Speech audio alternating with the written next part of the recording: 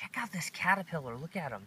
He actually has another eye on the other side. You can almost see it. Hey, Brie, you think you can move that green blade of grass? This one?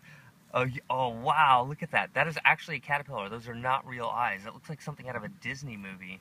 His real eyes are somewhere else. So caterpillars have some of the most clever designs. I took a picture of one recently. You've also videotaped one. That one with all that defenses. That one that has like a big ego problem. Yeah, I know. I'm wondering if this. I'm wondering what kind of defense this one has, because almost all caterpillars have them, because they're babies, so they need protection. So I'm trying to get a picture of his real face.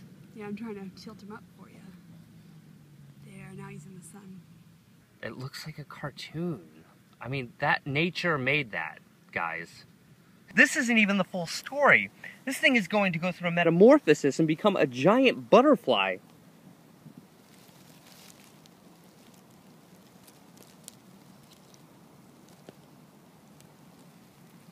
I mean, maybe these are really common in some parts of the world. Maybe they're really common here. I don't really recognize him that well, but I feel like I've seen him before. I will spend all day filming you, little guy. I figured out what kind of caterpillar it is. Okay, cool. What is it? It's a spicebush swallowtail caterpillar. It's a really cool one. Yeah, so, I mean, he apparently mimics a lot of different things. What is that? Mm-hmm. When they're very small, they mimic bird poop, like this one. And there's a better picture, too. It's amazing. See that? Look at that. And then when they get a little older, they mimic snakes instead, like the one we saw. Right. Like that. Okay.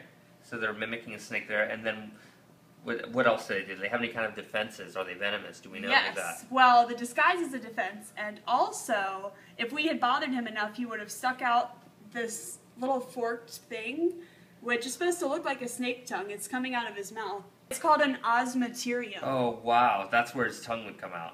And it emits some kind of chemical that I don't think would have hurt us, but it's supposed to deter, like, insect attackers.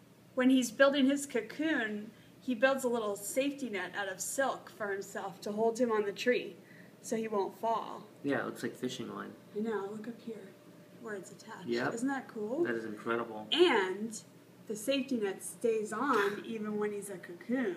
And is he disguised as a leaf there or something? He is. He's disguised as a leaf from... Fractal patterns and everything. Look at that. From the spicebush tree. This is an actual leaf that he's trying to mimic. He's very good. I mean, that is... There's something so interesting and not known about these, you know, how nature creates these animals. Mm-hmm. I recognize the butterfly it turns into from my garden. I see these all the time. Yeah, we have those in our yard. Mm-hmm. Aren't they pretty? It's a swallowtail. Oh, wow. Because of these little... Gosh, for being such an impressive caterpillar, he kind of grows up into a fairly attractive... They're beautiful butterfly. in real life, because when they're flying in the sun, like this, right. This blue part really glistens and shines. It's like... But the black and the blue, I'd like to see some like green and orange and blue. Crazy colors. Well, anyway, I like them. I was hoping I had discovered a new species, but I didn't. I was going to call it the Zacropillar, because I figured there's no way anyone's ever... surely I would know about this thing if it existed. But I didn't know. You learn something new every day. Now you know. Yep, I know. Thank you very much. Brie is so resourceful. I would have never taken the time to do that. So.